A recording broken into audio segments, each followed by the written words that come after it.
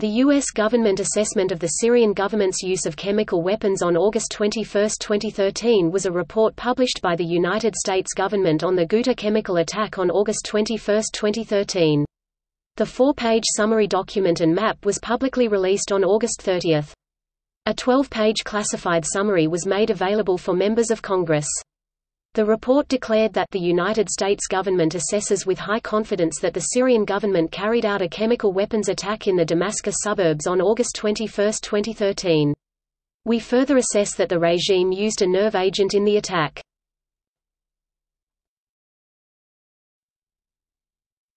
Topic: Preparation.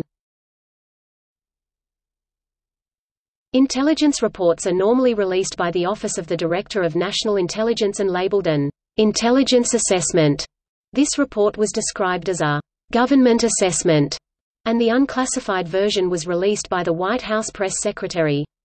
One former intelligence official told Interpress Service that the description as a government rather than an intelligence assessment means that this is not an intelligence community document. Another said that the White House had apparently decided on a position and cherry-picked the intelligence to fit it.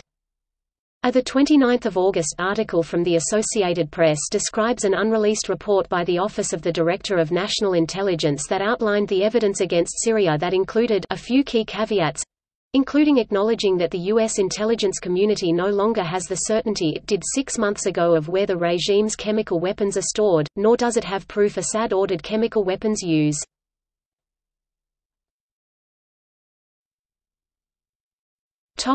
Pre-publication. A major element of the evidence, as reported by news media prior to the report's publication, was an intercepted telephone call between a Syrian Ministry of Defense official and a chemical weapons unit commander in which the former demanded answers for the attacks. According to some reports, this phone intercept was provided to the U.S. by Israeli Intelligence Corps Unit 8200. On 29 August, an Associated Press report on intelligence community skepticism about the quality of evidence said, based on comments from 2 intelligence officials and 2 other U.S. officials.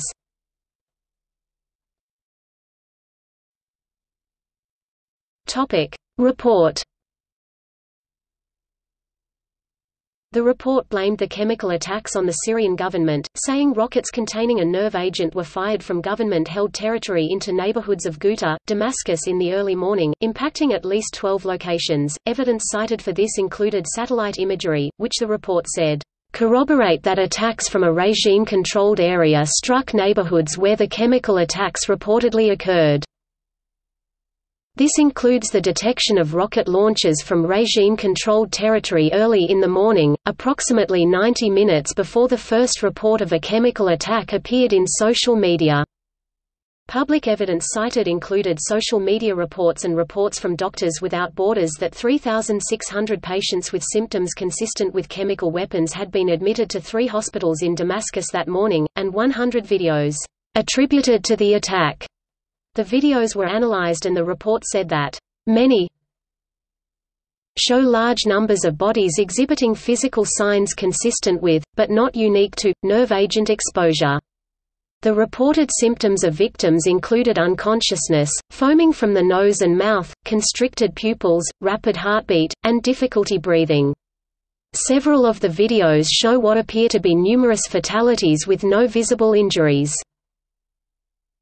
The report dismissed the possibility that evidence supporting the U.S. government's conclusion could have been manufactured by the opposition, stating it does not have the capability to fabricate videos, eyewitness accounts, and other information. The report also said that the U.S. believed Syrian officials directed the attacks, based on intercepted communications.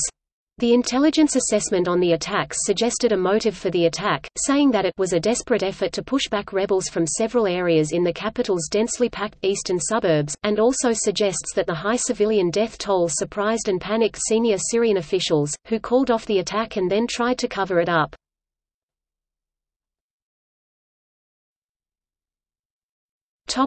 Responses.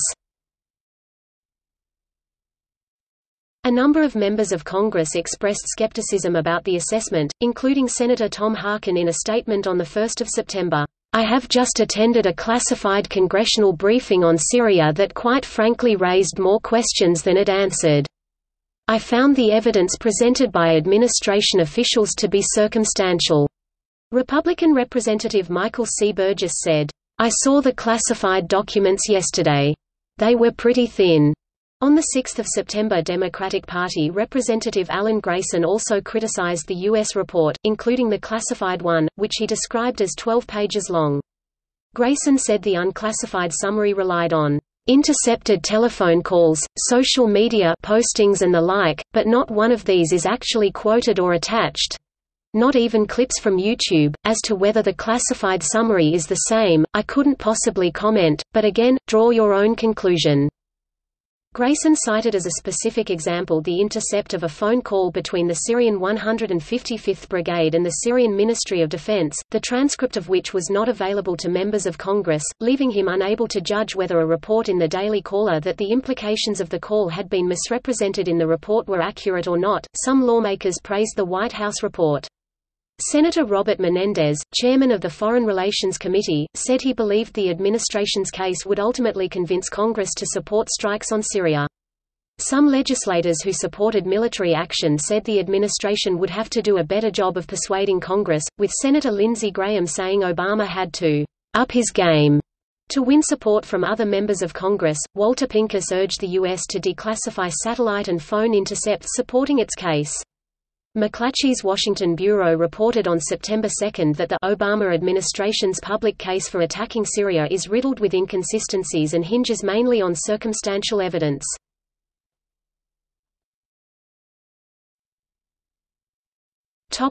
Use. The government assessment, in its classified version, became the primary basis for the authorization for the use of military force against the government of Syria to respond to use of chemical weapons SJ Res. 21, which was proposed on 6 September. The bill proved difficult to pass, and while it was not put to a vote of either the House of Representatives or the Senate, President Obama admitted on 9 September in a television interview, "I wouldn't say I'm confident in being able to convince Congress to support strikes against Syria." The bill was put on hold when the U.S. and Russian governments reached an agreement to eliminate Syria's chemical weapons on 14 September. It was also to some extent superseded by UN report into the attacks published on 16 September, following site visits to attacked locations in Damascus.